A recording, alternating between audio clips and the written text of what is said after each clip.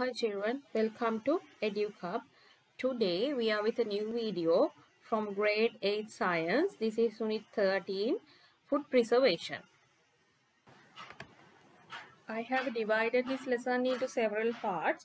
This is the first subtopic, need of food preservation. Food spoils mainly due to the growth and action of microorganisms on food. Let's see some examples. Here you can see fresh food and spoiled food. Examples are coagulation of milk, growth of mold on bread, spoilage of fish, rancid of coconut oil.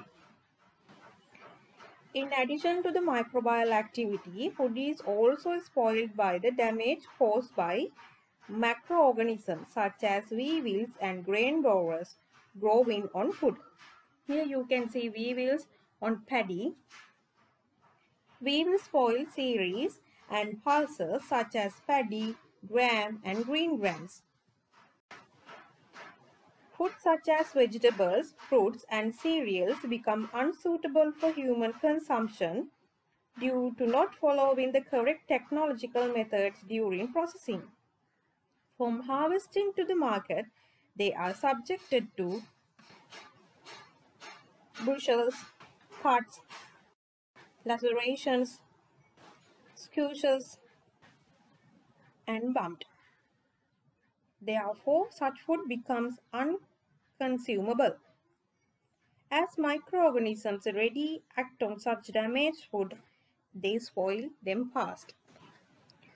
Natural changes in food occur because of the action of various chemical substances such as enzymes present in food. It is called self-degradation. Let's see some example: maturation, ripening, and purification of fruits. Different methods are used to preserve food and it will be help to fulfill nutrient requirement of man.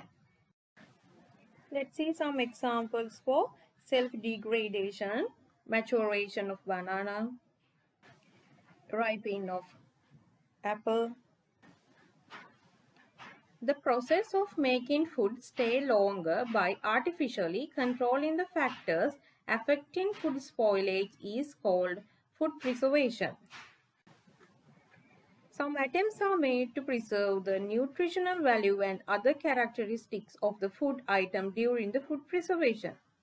Aims of food preservation are reduction of food spoilage, prevention of food poisoning, and use the excess food by processing to them, use it of seasons. In this lesson, you have to do several activities. The first one is to distinguish preserved food from several food types. Here you will need cow milk, rice, fresh fish, a bottle of sterilized milk, packet of dried sparrows, dried jackfruit, lime pickle, dried fish. Here, first of all, you have to keep samples of food provided to you exposed to air. Observe the color and texture of these samples every day for about a week under the guidance of your teacher.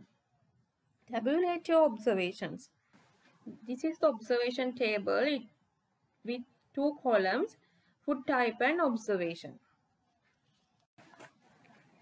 From the observation, it is clear that properties like food, color, odor, and texture change within a few hours in food items such as cow milk and fresh milk.